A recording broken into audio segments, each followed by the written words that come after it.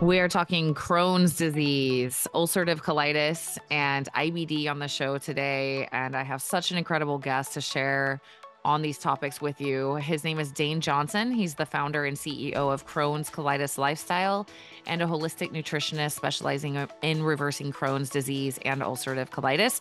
So Dane has a very powerful story. He was this thriving, healthy guy in his 20s, was doing, had an active modeling career, and, looked super fit and healthy, had always been an athlete. And he ended up going on a journey in which he was in the hospital for weeks to the point that his family flew out, and he was on his way to dying, it got really bad. And so he's going to share some of that story with you, and then kind of that journey out. He had to go in a bit of hermit mode and recreate his entire reality, recreate his life patterns, the way he thought, the way he looked at food and his health and his body and himself, and really inspiring. He now has a passionate team of specialists and coaches who have created 500 plus success stories for reversing IBD symptoms using his signature S.H.I.E.L.D program, which he'll tell you about a bit at the end. But I love so many of his messages, particularly in terms of letting the old self die, the person who, it's kind of like Joe Dispenza's, in order to create a new personal reality, you're going to have to create a new personality. It's that kind of stuff, right? Like everything had to change. And so he's going into a lot of that, and it's just really powerful. We'll link up the links to his program, website, all of that in the show notes. So check that out if you'd like to learn more. And yeah, giddy up for a really incredible story of overcoming incredible health scare and tons of incredible information. If you're having gut issues and suspect it could be any of this episode is for you. All right, here is Dane Johnson. All right, so Dane, I was telling you before we started that this is my first episode on Crohn's, which I didn't tell you is personal to me because my sister's ex-husband now, but he was like my brother-in-law forever, had Crohn's, and so at least one of her kids is starting. He's a teen, late teen, starting to show signs of that. And I'm like, I can't wait to send this to them. So I won't say any names, but nephew, this is coming your way.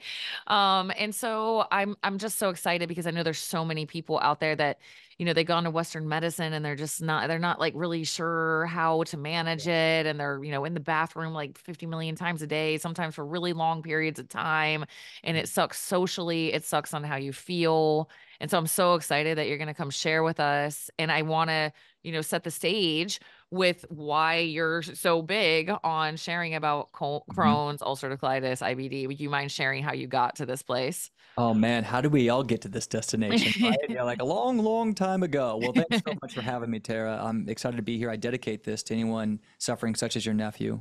Let's put that positive energy out there to everyone who's got gut health disorders, autoimmune disease. This is dedicated to you. Let's get massive results. You can heal. And I'm going to deep dive on what I want you to get started with today to get massive results. And the why, and then really what I want to talk about, how I got here, and then how I can help, and why I feel confident in being a person who can come and lead this movement and push forward on what is possible with inflammatory bowel disease, gut health disorders, and even really autoimmune.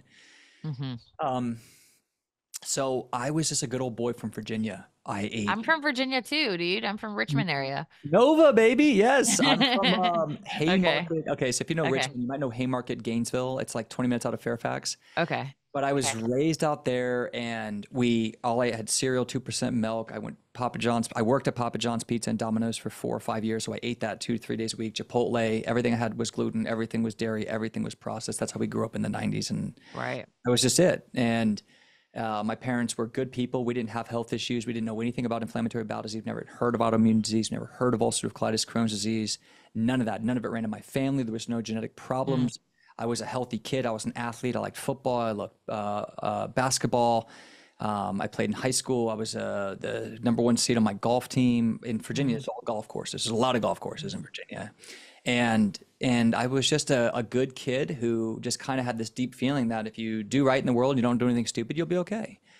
And I, like every kid, just kind of took health for granted because, my parents in the 70s, 80s, they didn't have to worry about what they eat. They didn't have to worry about autoimmune diseases as much in the 50s.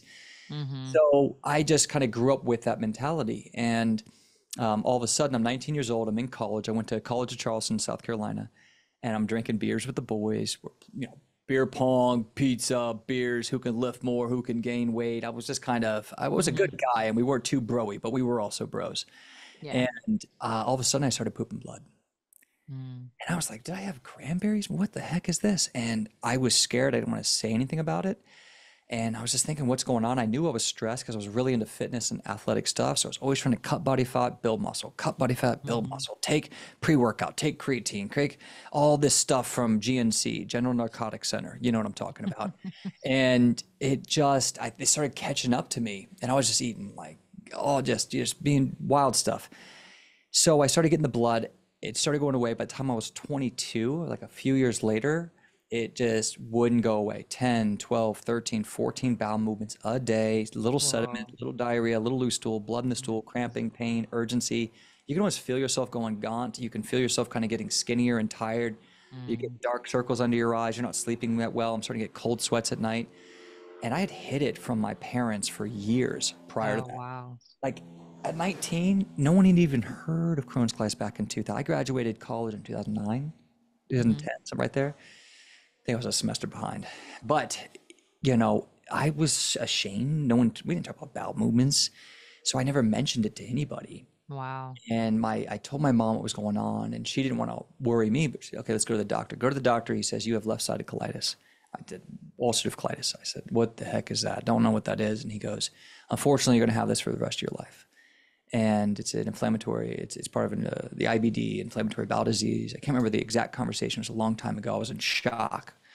Mm-hmm. And, one thing led to another where they gave me prednisone, they gave me mesalamine. And one point I want to make to everybody is, even though I run a natural medicine firm, global firm around Crohn's colitis now, I didn't want to do natural medicine. I had no interest in the voodoo and the Mm. woo-woo stuff. I just wanted my life back. Right. I just wanted my life back. I was just got out of college. I just did everything society told me to do. Do your homework, go to school, don't skip, get good grades, get into college, go get a job. And I had gotten a job and got diagnosed at the exact same time. So I'm Mm. working in Tyson's Corner doing a whatever cubicle job. You ever seen the movie The Office? That Yeah. was me. Okay. That was me. Like going numb in there and commuting an hour there, an hour back.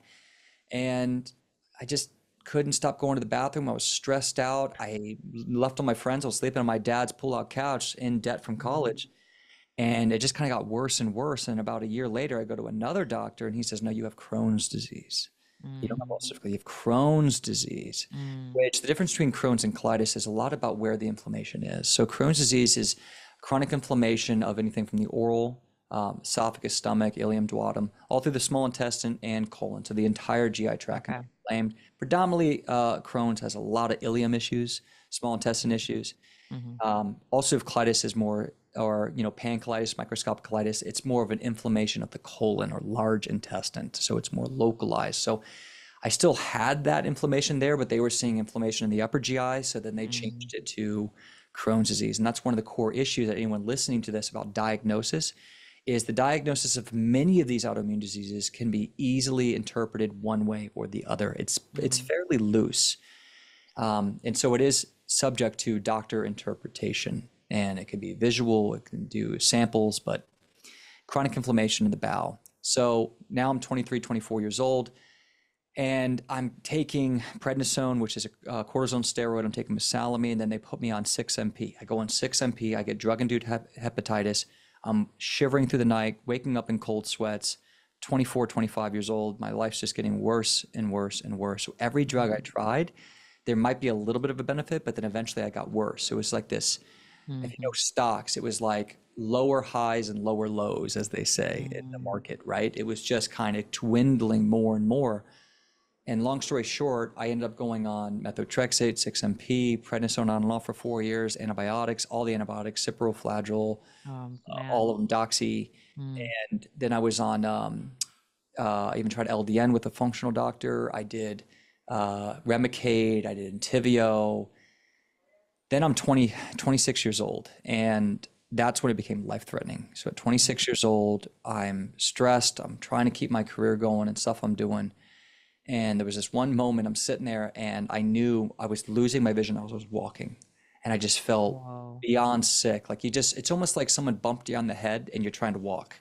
And my Wow. colon was so inflamed, I couldn't absorb electrolytes. I was Mm. very anemic because of all the bleeding that Mm. would kept coming back and forth, and all the inflammation affects with IBD or any gut health absorption of nutrients. So Right. I'm not absorbing, my body's depleted, my reserves are Right. gone. Mm. And then I had a stressful event happen. A lot of Mm. us, they say, "Oh, what happened?" It was a stressful event where Mhm. your adrenals finally get exhausted, your immune system gets shot. It can no longer control the root issues going on, which I'll explain as we go, the root issues I found. So I say, I'm doing this job and I say, I got to go. I something seriously wrong. I took some electrolytes. I drove myself to an ER room and I didn't leave for 6 weeks. Wow. So when I say I didn't leave, I did not leave. I walked in there at 180 pounds. I left at 122 pounds. I lost the Wow. ability to walk. I was on 200 milligrams of infused prednisone. So an oral dosage of a cortisol steroid is usually like 50, 60 is max. Mm. So I was on 200. I was on every medication you can imagine, and then they put me on Ambien, painkillers. Then I went from morphine to Dilaudid. Dilaudid's about 7 times stronger than morphine. Okay, so Wow. it's like legal heroin. So it makes you float, it makes the pain kind of go away. You can sleep a little bit easier. So I was on 3 grams of Dilaudid. That's about as the strongest dose that hospitals can give to a dying patient. Wow. And so I was passing away, and I didn't know why. My mom flew in, my dad flew in, my sisters flew Oh, in. Mind you, they're wow. from Virginia. I'm living in California. Mm. So they came to basically trade off staying with me through the night at the hospital. And it would be very shameful things where I'd be sitting there in pain and my mom would just hold a pan under my butt. I'd poop blood into the pan because I couldn't get out of bed. Mm. Mm. And then she'd dump it and do that 20 times a day. Mm. I couldn't eat, so I was on TPN feeding tube. So they put a feeding tube into me so I could get nutrition that way because I just couldn't no Right. longer eat. And because I wasn't able to walk and I was bed rested, I had such muscle atrophy that I needed a wheelchair to move around. Mm. So I went from this kid who was normal, never been sick, and I know a lot of people are relating with this, never had a problem, to it hit and it just went downhill and downhill until it was life threatening. Now, I hope anyone out there, I don't want to scare them. Hopefully, if you've got diagnosed with an autoimmune disease or a gut health disorder, if I have anything to say about it, you will not have to get as sick as I did. There were a lot of mistakes, a Mhm. lot. No one knew. No one knew. Mhm. My family didn't know. The doctors didn't know. No one Mhm. knew. We know now. Mhm. So, I had to go on an antiviral chemotherapy to save my life. And that was a Wow. hint at one of my root issues because I was dying in the hospital and they didn't know why. And my mom became like the head doctor. So mom's in there calling every doctor I'd Mhm. seen in Florida and California and Mhm. this, that, and I'd done so many or colonoscopies. There was this one doctor in Florida and he got, my mom got a hold of him, hard doctors to get a hold of. And Mhm. he said, PJ, I think what's going on is that there is a virus that I found in one of his Mm. colonoscopies. And one of the samples, I saw cytomegalovirus. He goes, I saw cytomegalovirus in one of his samples. Very hard to find, okay? Because you're just taking little samples throughout the colon, tiny little samples. So it could be Mm. there or not there, right? Right. And he said, I have a theory that what's happening is his immune system is so weak, his body is so tired, he is lacking all the building blocks that the body needs to heal, that his body is collapsing, his immune system's collapsing, that virus is overtaking his body, and that's what's killing him. Because I Mm. wasn't getting better on the steroids, I wasn't getting better on the Mhm. antibiotics, I wasn't even awake, Mm. I was gone. I don't remember a good bit of this. Mm. Um, they pleaded with the doctors to give me the antiviral, and because my insurance stunk, and so they said the sample was 6 grand. So it was probably like a $100,000 medication. Oh my goodness. So once they said, okay, we're going to give them the sample. When they gave me the sample, I woke up. Before that, I was unconscious. So December 14th, Wow. 2014, they were telling my mom, and I was not in the best hospital. So I just have to say that because my insurance wasn't amazing. Mhm. Because I was too old for my parents' insurance, all that stuff. Mhm. Mhm. They said he might not live. We don't know we don't know what's going on. We don't know what else to do. I mean, they'd already given me everything they had. 4 antibiotics at once, plus 200 milligrams of prednisone, plus Wow. all the other immunosuppressors. I wasn't Right. getting better. Right. And I was past the stage of being able to get the total colectomy where they wanted to remove my colon. They wanted to remove my colon months before that. I just kept saying no. So Right. when you get so bad, they want to cut out your colon and put a stoma bag on your stomach, and then you poop out of a bag for a certain amount of time. And if your niece is or nephew is listening to this, don't worry, you're going to be fine. You're not going to have to go with what I would go through, but take action right now. Okay. Mhm. So I just kept refusing that. So it was too late for that. And then they gave me the chemotherapy. I woke up 24 hours later. I became conscious. I started being able to think. And then about Mm. 3 days later, I checked myself out of that hospital and I wheelchaired my ass into my house in Santa Monica, into a bedroom that I, with no job, no ability to work. And I was housebound there for a year. Whoa.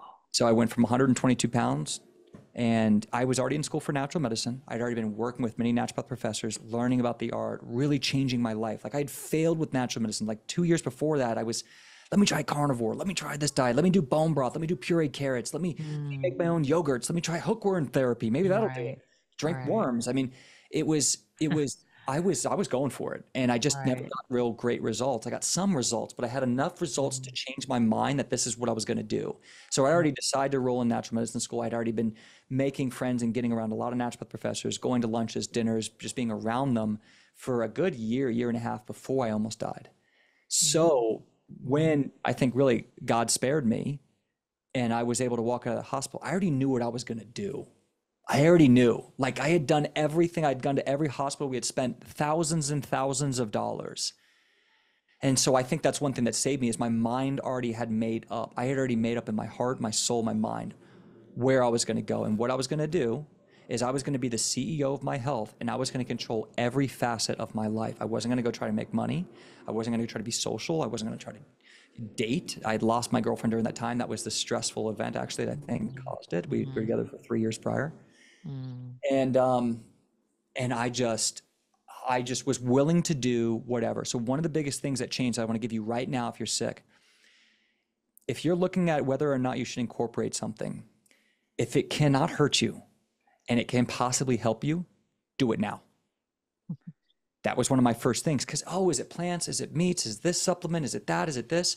So I, Mhm. I first was worried, well, what if it makes me worse? A lot of people are worried that if that supplement or that herb or that detox or that liver support or that parasite cleanse, is it going to make me worse? So you have to start with your defense. And your defense is if it can't hurt and it can only help, that's where you start. And that's Mm. where I really started changing. And you have to realize that healing starts in the mind. So my mind had made up what I was going to do. I decided I was going to be the CEO, not the doctor, not my mom. Before it was my mom, it was the doctor. That didn't work. Then it was my mom. That didn't work. Mhm. Your mom Mhm. and dad can't heal you guys. Okay. Mhm. I had to be like a Viking warrior. I am the CEO of my health. I am leading this ship, but I was smart enough and humble enough to enroll people to come teach me and be Mhm. open-minded to what I don't know. I don't Mhm. know holistic medicine like you do. I don't know drainage. I don't know pathogens like you do. I don't know functional lab work like you do. I Right. don't I don't know ER medicine like you do. I don't know the pros and cons of colonoscopy like you do, Mr. Mhm. MD. I don't Mhm. know if I should be still, prednisone or biologics. I had to be humble to all that. Mhm. So I made a decision over time, not quickly, that I was going to get myself off methotrexate. I was going to get myself off Entyvio. I was going to get myself off prednisone. I was going to get myself off painkillers. I was going to get myself off ambient. And then I was also on the capsule versions of an chemotherapy antiviral, which also was killing my own red blood cells. So it made me Mm. really woozy and Mm. weird. I was like drooling from the mouth for like 6 weeks when I left. So Wow. I made that decision that that's where my health is going as me as a company, almost like a metaphor of being a CEO. That's where I'm headed, and I'm just going to continue to move towards it and enroll the world, the universe, God, and anyone around me in that mission. And that took me a year. And I didn't work, I didn't do anything else. That was it. I read it, I slept it, I ate it every day. That was it.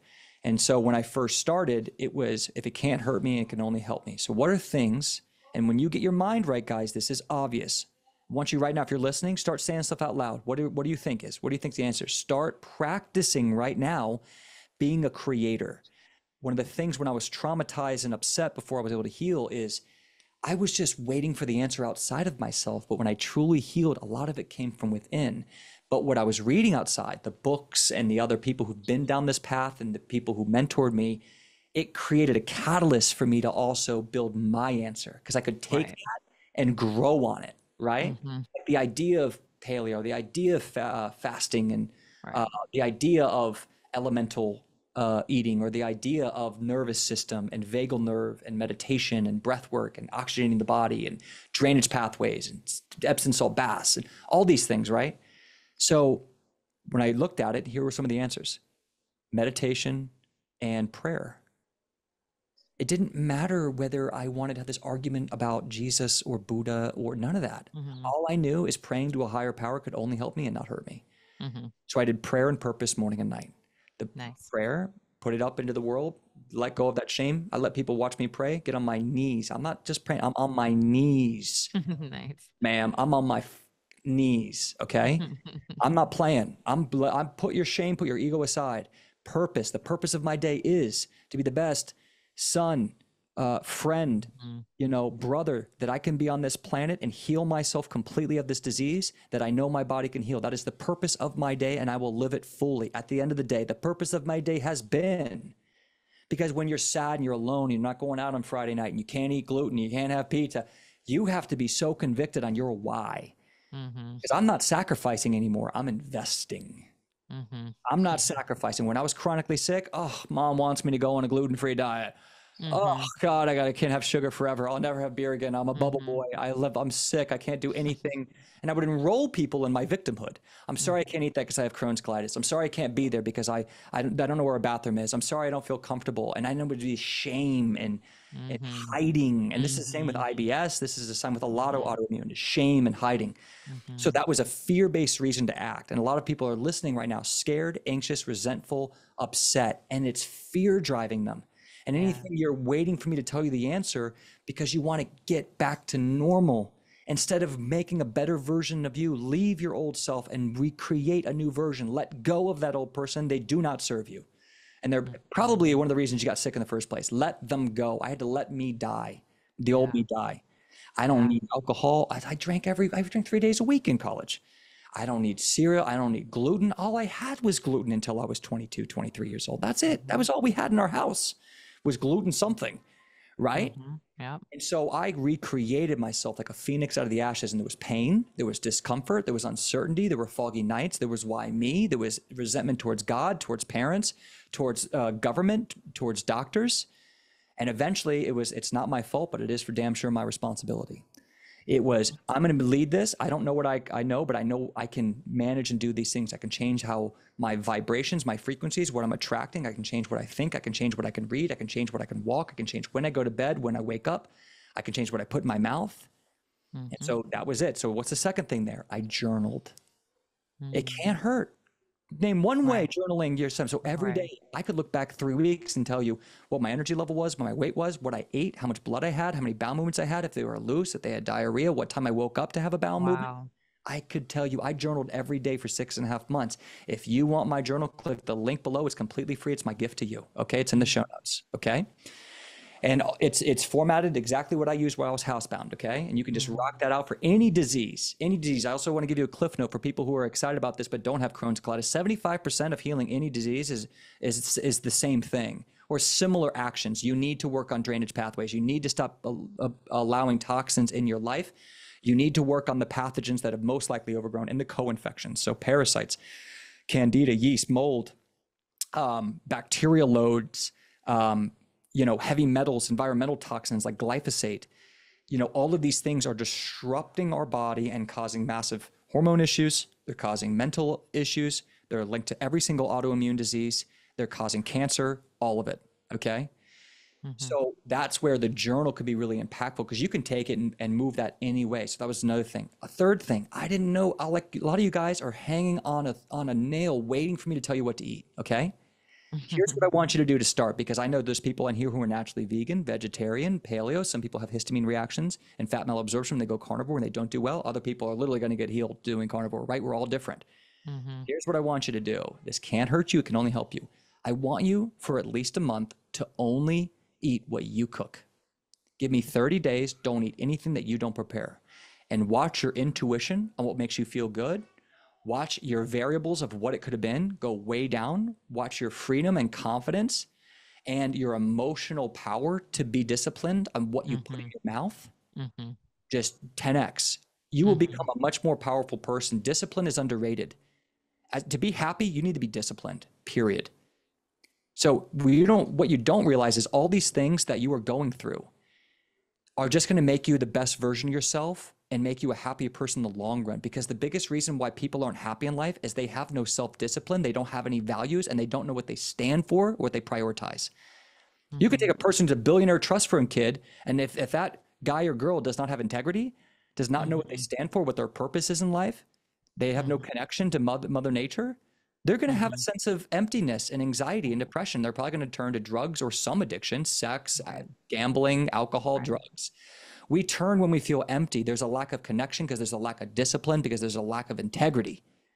And when you get sick, the universe, God, whatever you want to call it, pulls up and says, no more. You have to be in integrity with yourself. You have to take care of yourself to such a degree. And it's, even though it's not your fault, it is now your responsibility. Do it or get more sick. You pick. Mm-hmm. And some of us are on that train and we think we're doing everything, and you might be doing a lot and it might be really hard. And that might be your journey. My journey was very hard. It was not easy. That's another reason I feel justified in being here, is that I just didn't kind of have this. There's very few people I meet who had a harder experience with Crohn's colitis than myself. And Mm-hmm. I've worked with people who've had this for 40 years, 3 surgeries. I never had a surgery. I kept saying Mm-hmm. no. Um, and, I got diagnosed at 22. I'm 37, 15 years ago. So, there's a lot going on there. And to anyone out there who's feeling like, man, I've tried everything. A lot of times when I work with someone who's been sick for 30 years, 25 years, they've tried the same thing for 15 years.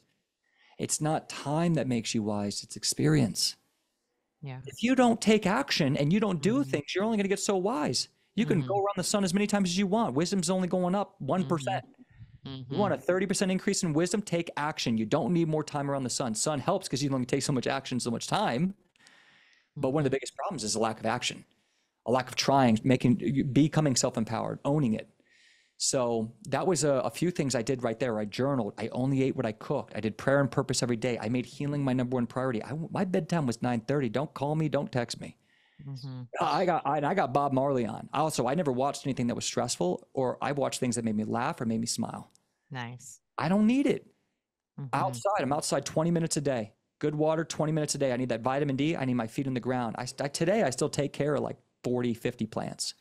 Back then, Mm-hmm. a lot more because I was not going, I had nothing else to do. Side little Wow. thing that was really a big hack for me when I was healing with any disease. Trying to watch a tomato plant grow is nauseating. But if you look at a tomato plant every day, it's so little growth. But if you don't look at it and you come back a month later, it's astounding how much that tomato plant can grow in a month. It's the same thing in healing. Mm-hmm. And one day it's like, oh, I've been gluten free for 3 days. How long did it keep it? 30 days of a comprehensive plan completely change your life. Mm. Now, it might not be long enough for your personal case. We're all different. Our hills and the degree at which we have to climb that hill is all different. And that's just life. We got to accept it. Okay. But the harder it is, the more powerful you become. If I had Crohn's and colitis, I wouldn't be here working for myself, taking care of my family, being empowered to help other people and helping change lives around the world. That's because it almost killed me. Right? Right. Batman was Batman because his parents were slaughtered in front of him. Right? Yeah, I'm curious to ask you about this because I've had a similar like it got so bad excuse me, sorry. It got so bad it forced me to wake up and go through that whole recreate your reality. And I often marvel at this. Someone asked me this one time, and I'll throw it your way too.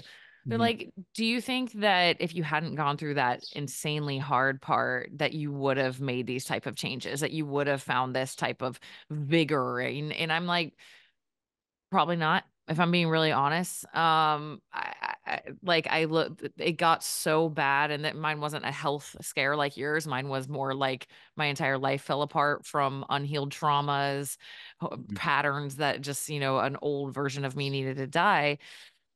And I look at that, and then I look at other people who, they really just have maybe chosen to improve their life, not from a place of it's so bad, but just wanting what's best for themselves, which is kind of like what I resonate with more now. And I'm just curious on this because, like, okay, so for example, the family member of mine who had Crohn's, like, to this day, I don't think I think he's still just living with it like that. You know what I mean? And am curious, since you've been helping so many people for so long with this, you've got your whole team. I mean, I imagine probably Yeah, thousands of people have come through thousands. Yeah, we see your like coaching 120. programs. What's Yeah, that? we see about 120 clients a week. We have coaches around the Right. world. We have doctors on staff. We've worked with thousands with IBD. Wow. Okay. And so I'm curious about this. Like, have you seen, obviously probably not all, no one has had it as bad as you did, right? Like where they Oh, would like, oh yes. Yeah, I'm a one percenter, but there's a lot of people who've been really, uh-huh. really, really terrible. Yeah. So I'm curious, like, what is it, I'd say, when it comes to Crohn's, Yeah. IBD, That ulcerative keeps colitis, him like stagnant that or gets that no, that gets them to gets people to change finally. Like, hope. there's a lot Hope. of different people, different reasons, but Yeah. I think a lot of people don't understand, and some people are listening right now and they know the answer because they're chronically sick. The uh-huh. answer is it's like trying to get out of a jail cell where there is no key. Desperate. It's the Yeah. hardest thing I've ever done. Mm. Tara, it's the Wow. hardest thing. I know I was young, but like Right.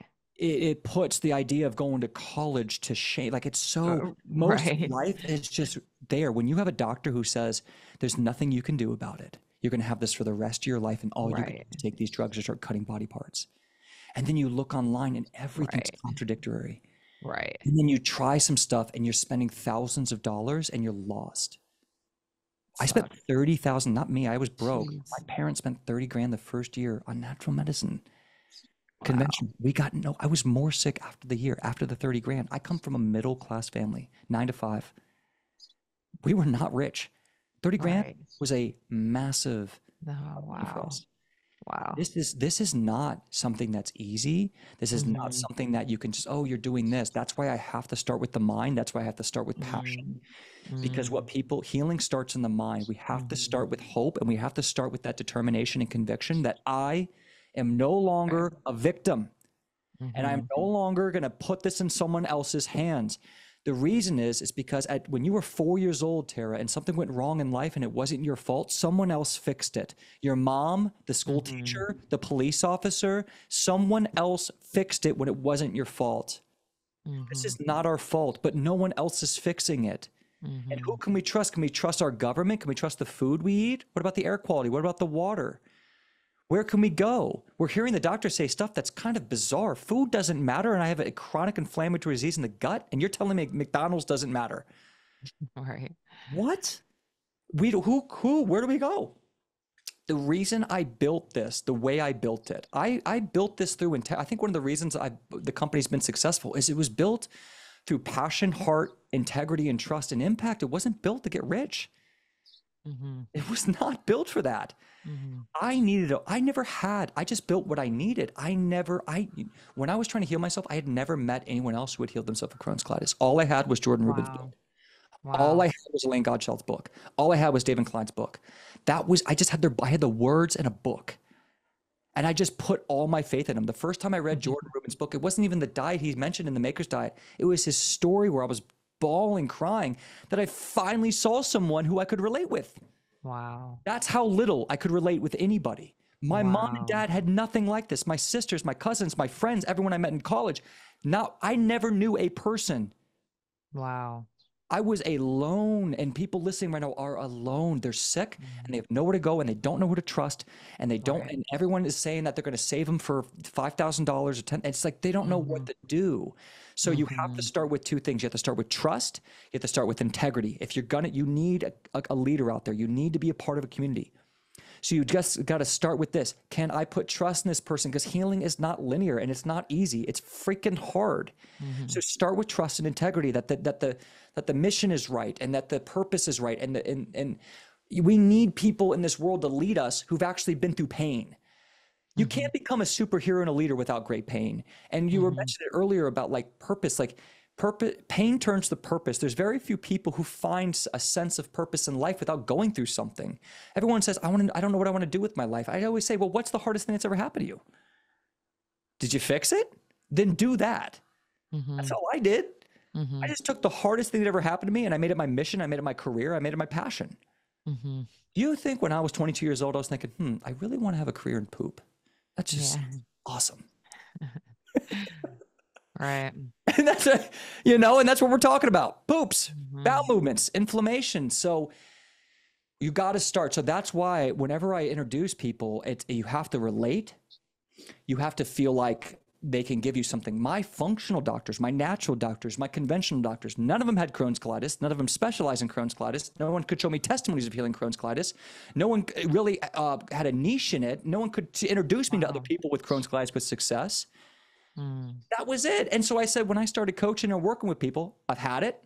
I've reversed my colonoscopy. I've reversed my symptoms. I got myself off medications. I've never had a surgery. It's been 2015 since I took a medication. Can I do that perfectly for everyone? No, I'm not Jesus. I'm just a man. But can I get amazing results? And when I put my results against anyone on this planet, bring it. Hell yeah. Our results are massive, massive. Our success rate's insane because success is also subliminal. I can't cure Crohn's and colitis, but I can help people reduce symptoms and deal with the root issues of why we got sick in the first place. The first diagnosis of Crohn's colitis wasn't until 1950 some. Right. It was not, this didn't even exist in 1930. We're not even 100, what is that, 75 years? Right. What the hell happened? Something happened, and it's obvious. It's all around us. Okay. And that will actually be a great segment into, so now we understand the why and, you know, the things that I found. So next I want to tell everyone listening, what are the root issues that I did find? Yeah. And I'm going to sum it up to you. And if someone had shared this and I believed him and I listened, it would have changed my life. I would have done anything. You listening, I would have done anything to listen to this podcast when I was chronically sick. Be grateful, realize what you have that just came here, and look in your heart and intuition on what you're going to do. You don't have to believe. You got to believe in yourself and ask yourself, is this intuitively true? Is there something deeper? Okay, for me, we talked about cytomegalovirus. Okay, how did I get it? God knows. Okay, you can get it anywhere. Cytomegalovirus affects those people with a weakened immune system. A lot of people with HIV or AIDS or other really terrible diseases will end up dying of cytomegalovirus because their immune system's so weak. My immune system had gotten so weak. The way I can chalk it up is that my body goes nuts on it. Two, I know that my body goes nuts on any kind of viral load. If I get viral load in my body, I get more of a cytokine storm, which is the innate immune cells that attack or suppress inflammation in the body. And the cytokines, 75% of them live in the gut. They're, the dendritic cells, the T cells, they're in the Peyer's patches along the gut lining. And so that's a whole other topic about the gut lining, the molt, the gulp, and all that, which is a huge core issue for IBD, is the weakened gut lining. And that's making our immune system more sensitive to food and toxins and all this. So I had the viral load that went rampant. That's what nearly killed me. Years prior, I had antibiotics, sugar, poor diet, all that stuff added up. Absolutely. But I also had massive loads of candida. Okay. I stunk. I smelled like an onion. When I was really sick, I smelled terrible. Oral thrush, bad body odor, acne, sensitivities to sugars and carbs and different starches, even fermented foods like sauerkraut, that a lot of times that can be a candida overgrowth. What causes candida overgrowth? Bad eating habits, high stress, antibiotic use. Even one round of antibiotic use can cause dysbiosis. Candida is naturally found in the body, but when it overgrows, it can be detrimental to the body. So one of the big core issues is lack of balance. When you have one infection in the body, you're going to get more than one usually. If someone's chronically sick, they have what's called co-infections. Okay. And I believe that candida, yeast, or any fungal growth and viral load go hand in hand. I don't know what it is, but I see people with mold issues. That's another one. That's a form of fungus like candida. Mold is another root issue. I didn't have mold as much. It wasn't much for me, but it is one we see. When I see mold, when I see candida, I very often see a viral load issue where somehow that environment allows for viral load replication. One of my good friends, she passed away, but her name was Anne Baroque. She was a leader with multiple sclerosis. Check her out, The Candida Cure. She wrote a great book on candida. She said her root issues that kept her in a wheelchair with multiple sclerosis was Epstein-Barr virus and candida as the predominant two co-infections. Wow, for me, candida and cytomegalovirus. That's interesting. And I got Crohn's, you got multiple sclerosis. So again, I said this earlier. What's going on with one autoimmune disease is a problem with almost all autoimmune, the gut co-infections. I also had severe H. pylori. Remember when they said you had ulcerative colitis with gastritis? I had ulcers in my stomach. I had upper GI issues. It was an H. pylori infection. I found massive loads of H. pylori in my functional lab work. H. pylori is a much bigger problem than people think. It's a huge upstream problem. It lowers stomach acid. It causes gastritis, GERD. It also creates an environment where parasites can get through the stomach acid so they can start thriving in your body. Also, same thing with sugars and protein malabsorption. It is one of the biggest upstream problems with anyone with IBS or IBD is H. pylori. It also has the, when you take betaine and other things that enhance stomach acid, they have the ability to burrow in the body. So they're conscious, they can defend, and then when the stomach acid, you get stressed, stomach acid goes low, guess what? You have a new H. pylori infection. No, they just came Wow. back. They were hiding. Wow. H. Mhm. pylori also is known to have biofilms. Biofilms are like mucus matrices that you get on your teeth when you don't brush your teeth. That mucus matrix basically hides infections from being killed from antibiotics, from your immune system being aware and being able to fight them. And they live and spawn in there, and then they come out of the matrix as they want, just parading your Mhm. body. And you're going, how do I keep getting these reinfections? They're in Mhm. biofilms. Mhm. So, and top of that, H. pylori is extremely hard to test for because it's in the stomach. You can't test the Right. stomach. Stool analysis is the colon predominantly. Right. So small intestine infection and stomach is really hard to test. There's no Mhm. good test. You do the SIBO breath test, it's okay. It's not that Mhm. great, right? Mhm. So that was another thing is massive H. pylori. Biofilms, I ended up having also large parasites. When I finally did parasites, I had tons of parasites come out. But if you don't know what you're doing, you should not be doing a parasite cleanse or a biofilm busting cleanse. You will get wrecked if you don't know what you're doing. It's ninja mode, it's black belt mode. You need to do it, but you need to do it way down the road. So Mhm. I also got C. diff on and off. I had Campylobacter. I had other types of Man. SIBO. If you have IBS or Right. IBD, you have SIBO. SIBO is not a diagnosis. It's a state of the microbiome. It's overgrowth. Right. It's dysbiosis. So I just gave you a lot of things. And I also had terrible drainage. I was covered in acne. I'm talking my full back, my full chest, all over my face. And that was, I mean, I had clear skin in high school. So this is like 24, 25, Mm. covered in acne. I was Mhm. literally using 5 bottles of Neutrogena. Like I was just bathed. It didn't do anything. It was an internal problem. I could literally run a Neutrogena ad, figuratively speaking, on how much skin I clear. Where women Mhm. just think it's the hormones, they think it's their makeup, they think it's the pillows. Mhm. No, it's an internal issue, and your hormones are not going to balance until your gut is in balance.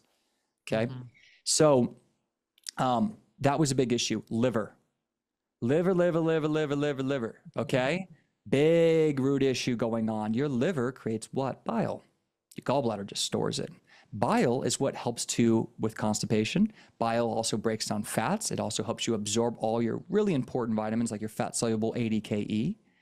Okay. Without bile is also how your liver transport toxins out of the liver. So if you have low bile production, low fat, and you're having, fat malabsorption, you can't even move toxins out of the liver. Your detox pathways are a massive problem. That's also, Mhm. very true with methylation problems, right? Mhm. So liver, okay? Now you have to understand how you drain. I think one of the biggest uprises, if I could really put something on it for all disease, it's going to be toxin overload. I'd say pathogens is number two. They're close, but toxin overload, one of the biggest things that's changed in our life is the amount of toxins we're dealing with versus our parents and our grandparents and their great parents. I mean, it's absurd. 1989, if you talk to Zach Bush, he really kind of turned me onto this. In 1989 is when everything changed around what the FDA was allowing as far as spraying glyphosate in the country. And then if you look at the rate of autoimmune and the rate of autism, it's like, what happened with, RFK talks about this with the vaccines and these vaccines and what they're putting them in the heavy metals. Personally, I think that's a problem where you have multiple vaccines in one shot and the amount of mercury and other chemicals that are going in them. Next is going to be like that. I mean, the glyphosate we talked about, we started spraying our whole country with glyphosate. This is a known carcinogen. It's known to cause cancer. We know it disrupts the microbiome. IBD, one thing you know for sure is your microbiome is all screwed up. Okay. The diversity and balance of the bacteria and its relationship to your body within your gut and in your mouth. Okay. And it's around your skin as well. So toxin loads, we have PFAs, forever chemicals, in literally everything. Look at every gadget we have. And if it's convenient, it most likely has some kind of chemical in it. Sadly, it's not a conspiracy. Mhm. It's true. It's like we have these, and we're drinking our water out of plastic bottles. Mhm. These, in one study by The Guardian, look it up on Google, they found that people diagnosed with inflammatory bowel disease had a 50% increase in microplastics found in their gut. I'll give you a clue. Do you know right before I got diagnosed what I had? Mm. Invisalign. Mm. I had plastic in my mouth for a year and a half right before I got diagnosed. I'm not saying it did it, but I just think it's a coincidence that we should further research. All right. So microplastics as toxins and natural endocrine disruptors. We're looking at moldy houses, carpets. Carpets are full with chemicals and they promote mold. You got to get rid of the carpets, the paint we're using, the gasoline, the fumes in the air, the water. You look at tap water. There's so many chemicals going on in the air, the food, the water, all of that. And so what's happening is you add stress, you add poor diet, you add high sugar, you add no fiber. And then the body just starts breaking. I had a woman write me yesterday and she goes, my son is 6 with ulcerative colitis. Why does it seem like the age of diagnosis of these diseases is getting younger and younger? Tara, I've worked with 3-year-olds diagnosed. Wow. 2-year-olds. I've had families meet up with 2-year-olds diagnosed with an incurable chronic inflammatory bowel disease at 2 years old. What is changing is because the amount of chemicals, the amount of toxins being exposed to our people is just happening younger and younger at greater dosages. I didn't get this problem until I was 19. I was born in the 80s. Yeah. Okay. Not to mention the soils are depleted too. So we're not, nutrients. Even if you were to eat, and no one's eating that way. Most of the world is eating processed like garbage, at least America. So you're like nutrient deprived. Even if you were eating like all apples and bananas and carrots and lettuce, you're still getting way less nutrients than we used to. So now you don't have the immune support from those vital nutrients. And on top of it, getting chemicals all at the same time. And welcome to America in 2024 and most of the other countries now too. Yeah. Welcome to the world. I'll give you another fun fact on that. If you look at, so my buddy is from Venezuela. If you know anything about Venezuela's economics, their country almost basically collapsed. And they had hyperinflation. Their currency collapsed in a big way. They're doing, I think, better right now, but my best friend goes down there and he knows what I do. He's been he served in the Coast Guard military for 19 years. He retires at the age of 38 in like, I don't know, 8 months or 9 months or something like that, right? He's had so many health issues. He had no health issues when he lived in Venezuela, none. Since he's been here, and I've seen a lot of clients from all over the world. I moved to America and I got sick. I was fine in South Africa. I was fine in India. I was fine in all these places. Now it's coming in different countries, of course. But one thing is we went and talked to his husband or his uncle and his brother and all his family out there. They had never even heard of inflammatory bowel disease. They didn't know what it was because they don't have all this modern stuff. Right. And they tend to be all farmers. Right. They all eat local. They all eat what they grow. It's very common because they just don't have a lot of money. We're seeing these poorer countries with way better health. So this is a massive, yes, writing's on the wall. And something my naturopath professor taught me that I'll never forget is he said, where there's an epidemic, there is always an environmental toxin. It cannot be genetic if it's an epidemic. It has to be environmental, just by pure science. Right. So we know it's an environment change. Right. It has to be. And then we can point our finger to 500 things. I mean, you look at what happened with Monsanto. They got sued. They lost. I can't remember the size of the case. I think it was a few $1 billion. They had to pay out to people who were dying of cancer that was proven caused by Roundup Ready glyphosate. We are spraying it everywhere. It's in the breast milk. It's in the rivers. It's in the rainwater. If it starts raining, there's glyphosate because it can't get washed out. I mean, this is depressing stuff, but Dr. Bush told me if we stop spraying glyphosate right now, it'd still take the world something like 20 or 30 years. Don't quote me on how long, but a very long time just to get rid of the existing glyphosate out of the world. For sure. So what are we going to do? So we went over these main problems. Now, what are we going to do about it? Now I want to give people more hope. What are we going to take action on? You have to decide that you want to be a free, healthy person, and you have to stop poisoning yourself. Okay, and something that helped me make that change is, this just helped me. I looked at my grandfather and I saw a happy man. My grandfather was born in the 1920s and 1930s. He lived a great life and he didn't have any of these diseases. And he never opened a packaged food. In the 1930s and 40s, when he was growing up, there was no packaged food. There was no glyphosate. There's no such thing as organic. And then I asked myself a second question. I said, well, my grandpa and his grandpa never even were introduced to any of this stuff. They never had any of these diseases. Were they less happy than me? Meaning I asked myself in a spiritual question, is my life better in any way if I become a happier person, if I've been able to live a more extraordinary life because of any of these things that my grandparents had? And the answer was no. I don't have any more love, happiness, experience, connection, passion than they did. So I said, well, why am I holding on to my right to eat this stuff that I know is poisoning me? Why am I yearning for it? And I came to the idea that it was an addiction. It was an addiction that everyone did. If everyone smoked crack, would you have a hard time getting rid of it? You see what I'm saying? It's like, it's because we're all doing it. It's the problem. Alcohol is a problem because everybody does it. Right. We don't even know how to go on a date without a drink. I can't even ask my friend to hang out unless I ask him to grab a beer. You can't even party. Think about your birthday, New Year's, Halloween, Christmas, or your most fun times. You were drunk and you were poisoning yourself with crappy food. We do not celebrate without poisoning ourselves. So our best, we've literally wrapped the idea around of celebrating life with poison. That's the first time in modern, I mean, you could say, well, beer and stuff, 100 years ago, beer didn't have glyphosate. It was made cleaner. It was a more pure thing to have. And even then it was a problem. And I know people died of many diseases back then. So I want to get off the old. I want to learn from the old and then put our new stuff into it. I know it wasn't perfect in the past, but there are things we can cherry pick from our past that can help us now. So that's a really big point. So what can you do right now is you got to get that shift in your mind that you're ready to heal. So here's the first move I want you to make. Okay, I'm going to give you some moves I want you to take right now, guys. I want you to start taking action today to start changing your life and start taking your life back. And this right here might change. It might give you massive results. It could possibly happen when you feel a lot better in 5, 7, 10 days, just doing what I'm about to tell you. Okay, get pen and paper. All right. First thing I want you to do is I want you to focus more on what you're not doing than what you are doing.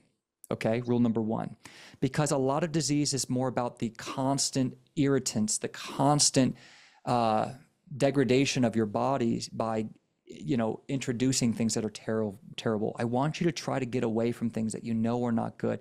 Try just cooking what you eat for 20 days. It's not the end of the world. Just don't eat anything except you cook it. Just take a little extra time, prepare some stuff, and just see how you feel. Be courageous enough to explore. It can't hurt. It can only help. Okay. So obviously you don't need to be cooking with seed oils. Obviously you shouldn't be having processed dairy and gluten, and you shouldn't be having high sugar. Should you eat? If you're doing well with meat, get grass-fed meat, hamburger, steak, filet, wild salmon, maybe a rotisserie chicken. If you're going to have plant foods, make sure that, you try to reduce things that are really high in lectin, skins and seeds, basically. Don't eat skins and seeds for a little while. And try to pressure cook things and make them very bioavailable, make them absorbable. And if you eat from the earth, you might feel a lot better. And if you intuitively know, I just had this vegetable, I just had this salad, I just had this thing, and I don't feel good, then you can know you can cut that out. That's what intuition is. That's the God-given right of intuition. So follow your intuition, okay? So try to only eat what you cook and try to focus more on what you're not doing than what you are doing. Because so many people get caught up and it's like, what do I eat? It's like, just don't eat this and go. Cook it yourself. Eat it organic, and don't have processed foods. Go, just whatever. That's I understand. That's how your great grandfather ate every day for 85 years. Okay, that was true every day. There was no such thing as a Snickers bar. Okay, so that's what I want you to do. Third thing is, if you were chronically sick or you want to learn, I want you to journal. I want you to just write down what's your energy, what are your bowel movements, what do you intuitively think is causing more of it or less of it. Okay. Just get on your phone. You're on a bus, you're in a car, just try to journal, okay? If you're having trouble doing what I'm doing, it's because your health is not your priorities yet. And that's where you have to emotionally work on this. That's where you might need to see somebody and talk to someone. Why am I not putting my health goals above all this other stuff? You've already had that food. You've already eaten that. You've already gotten drunk 1,000 times. You know what happens at the end of that road. If you don't take action, you won't get wise. You won't grow. Okay, so whatever I say, whatever anyone says, I promise you this, it will be uncomfortable. Change and success is usually uncomfortable. Why? Because if it was a comfortable answer, you would have already done it. You would have already thought about it. And so you got to get used to this idea that change is uncomfortable. It's the same thing getting in shape. It's the same thing having a great marriage. It's the same thing like when you look in the mirror. It's the same thing about being a great father or mother. It's the same thing of finally getting that first date or getting that prom or feeling like you have good friends in high school. You gotta get uncomfortable and go talk to someone and say hello and say, I like you. and put yourself out there, right? It's part of life, and you get wise from it. You won't be defeated. You'll be okay, and you'll grow, and you'll be stronger from it. So I want you to do that. Next is I want you to try to find a community that you can connect with that's solution oriented. One of the biggest problems that's happening is everyone's telling everyone what's wrong, and people are not telling people what's possibly right. Okay? So what I mean by that is if you have a problem, I want you to start enrolling people in possible solutions. I want you to get around people who are talking about what they're doing instead of what their problem is. Okay. When I went on Facebook groups to look at IBD and support groups, it was like 9 out of 10 posts were how people were suffering and asking for help. And one post was a potential option. Okay.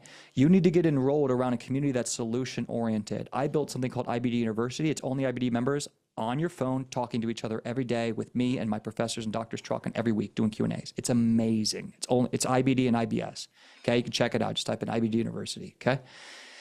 So get a part of a community. Not many people are able to be successful without a community do it, meaning humans did not rise and accomplish alone. They did it together.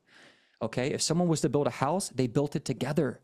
Watch the Patriots, 17 something. They all knew how to do carpentry. They all built each other's houses. They all helped each other farm. No one does anything independently. You can't do this yourself. You need to enroll a team, a community. Who else is doing this? Who else is trying to grow? Who else shares your values? It's the same thing in business. It's the same thing in career. Life is very much the same. Okay, so the next thing I want you to do is write it down, put it in your goal list, in your journal. I want to find a supporting community. I want to find with people who've already done this, people who are doing this. I want to be able to share what the results they get. I want to be able to share my results. I want to pay it forward when I heal. Where am I getting connected? One of my biggest reasons I failed is I was alone. I was isolated. I didn't know where to go. And I built this because all I had was books. I read insatiably 4 hours a day when I was stuck at home. I mean, Tony Robbins, Dispenza. I read a lot of functional doctors who were local. Even my professor wrote a book. I was reading that. I was just reading Eckhart Tolle. I loved spiritual books, self-help books. I read all 3 of Jordan Rubin's books, Patient Heal Thyself, The Digestive Tract. I think that's with Dr. Brasco. And then I read his Maker's Diet. I read tons of books. And then I would cherry pick and implement it right in my journal. Tomorrow you will do this. Tomorrow you will change that. Tomorrow you will do this. So I think I'm starting to become like Dr. Bush here, Terry, where you gab for an hour straight and don't let you talk. What do you think? No, it's amazing. I love being able to hear how you have implemented so much of what you did, kind of going back what I was saying before in terms of like, you had such an extreme, I look at it as like a catapult, when you have to like really pull back before you can really soar, like you had a really extreme pullback.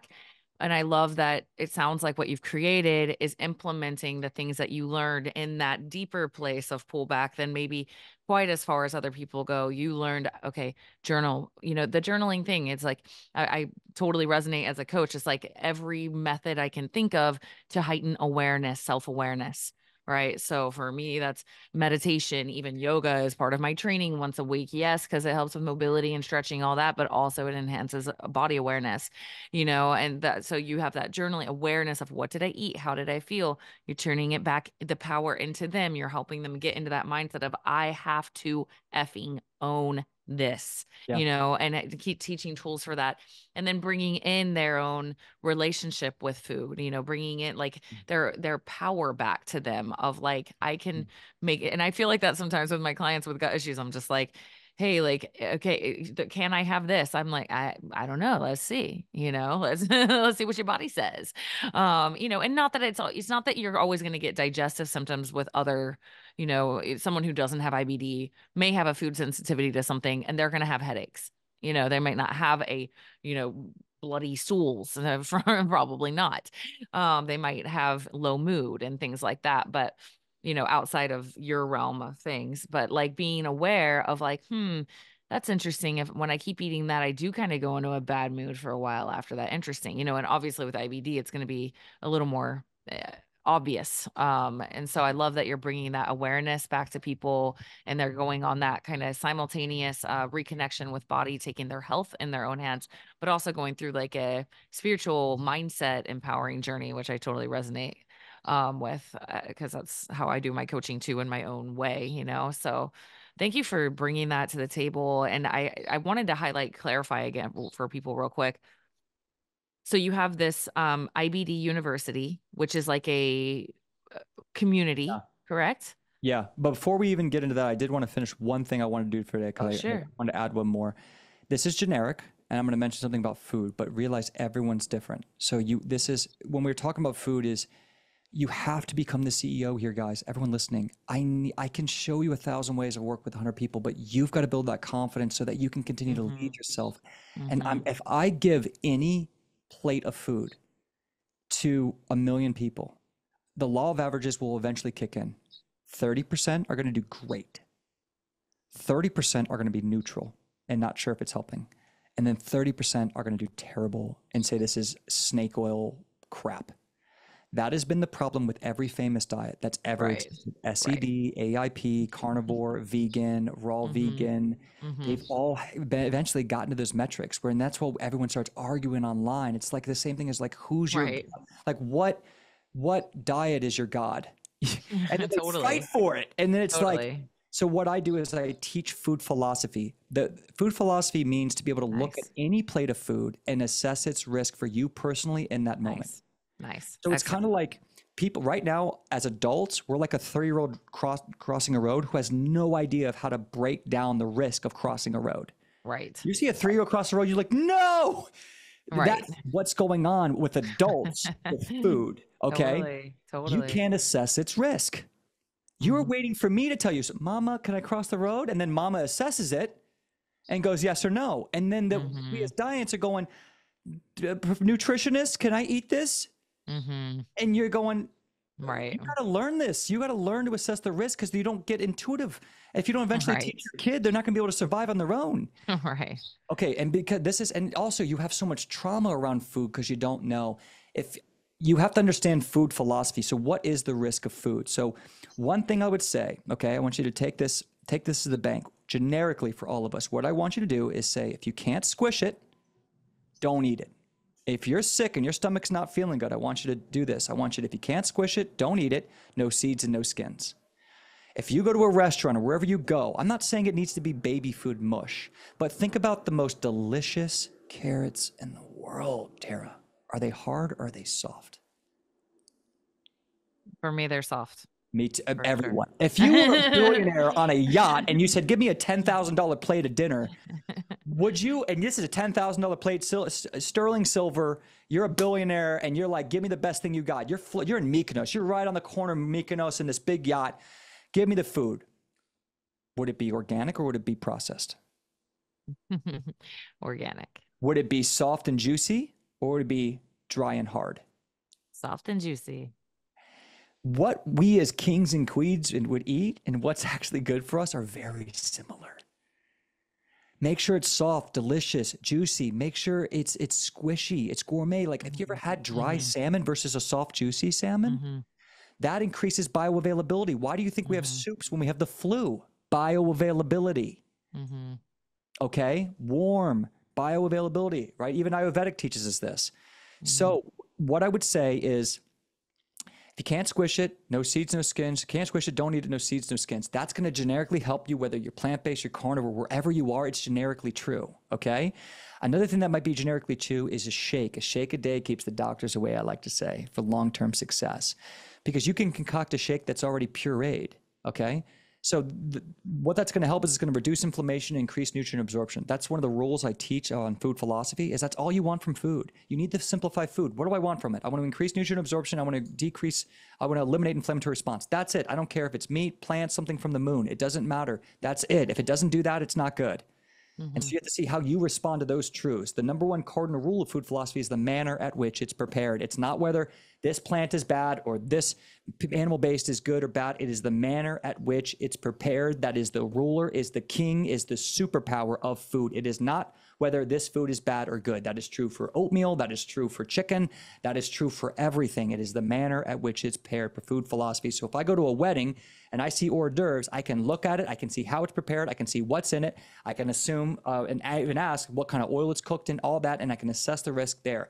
I might eat something that I might celebrate with, because we don't cheat, we only celebrate. I might have something that's not perfect for me because I'm feeling good. It's the middle of summer. My immune system's great. My bowel's been great. My lab work looks great. And I'm going to then have a glass of wine, champagne. I'm going to eat this, eat that, and have fun. But that could have been the middle of winter. I'm not feeling good. I'm getting over COVID. Me and my wife have been stressed. And I see that same plate, same dinner, same wedding. And I say, nope to none of it. Same person, same disease, two different answers. Yeah. So that's what food philosophy is. It's getting back to our adult nature of just being able to assess the risk. Exactly. And forget the diets, build a lifestyle. Forget the diet. Yeah. So that's the last thing I wanted to give you guys. And a shake, things like you can look at what I did is I cherry picked. If you look at food philosophy, monosaccharides are a lot easier to break down than polysaccharides. Every diet's going to tell you to really focus a lot on those monosaccharides, which tend to be fruits. You have to be just careful of the sugar.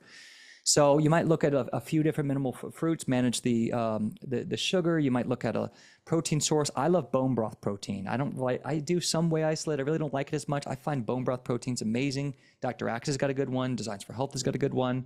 And you can decide if you want to put chocolate in there or get it unsweetened, but you want organic, clean, and you can put a lot of stuff in there. But today, I'll give you an example of what was in my shake today. Last thing, I hope you guys are getting massive value. Please like and share this podcast if you are. Support Tara if you're liking this. I'm giving you the heat today. I hope you're getting a lot out of it. Here's what I had in my shake today. If I had had this when I was chronically sick, I would have been in an ER room. I would have been very, very sick. I could not handle this. I hope that gives you an insight on food. It's not whether you can handle it or not. It's if your body is ready to handle it, because increasing your food variety is like physical therapy. You shouldn't go for a run a 10-mile race if you haven't prepared. And you shouldn't be eating certain things if you haven't prepared. Exact same thing, okay? Do the physical therapy a lot. But I had a shake with arugula, broccoli sprouts, banana, bone broth protein, collagen, creatine, essential amino acids, and then I had raspberries, cranberries, blueberries, strawberries, sprouted flax and chia seed, water. What else did I put in there? I think I put a little raw kefir. I kind of switch up that. And I think that, and then I put sprouted walnuts, pistachios, macadamia nuts, and pecans raw. Wow. Powerhouse. Awesome. I mean, the amount of fiber. Yeah, right. And what the fiber does is it regulates. Polyphenols. Yeah. Polyphenols, raw enzymes, natural fibers. And the fiber regulates my blood sugar. Yeah. And the fiber is a natural binder and sweeper of the colon and the gut line. Yep. And so I got my full day of fiber in one go. Awesome. Right? Thank you for sharing. Yeah, wow. don't do that now. I hope you heard me on that. Yeah. This is not short form content. Take your time. That takes time to work it up. But I've had a lot of clients do great long term, because when you puree the food and you mix it, it's just easier to break down. And that could be the therapeutic way you do physical therapy on your gut to handle those fibers. I'm not eating them, I'm pureeing them. Yeah, nice. Awesome. Dane, thank you so much. How do people find out more if they want to explore what you have to offer? So Crohn'sColitisLifestyle.com is our company. We work with people all around the world, every country. And we've got coaches all around the world. We have two things really. S.H.I.E.L.D program is our signature plan, where you get a coach included, a private coach, plus you get the lifetime access to the program. You get supplements included, and we build a customized plan for you. So it's a do-it-for-you method. That's our signature plan. That's where we get massive success. We did just launch something called IBD University for people who are on a budget. S.H.I.E.L.D program will cost some money. There's no way around it. I can't get you a coach. I can't do all that unless it costs a few bucks. So if you're not in a place to invest in your health and you just need a community, you need a home, that's IBDU. So you get access to our community. You can come and listen in on our live professor trainings. We do 4 a week.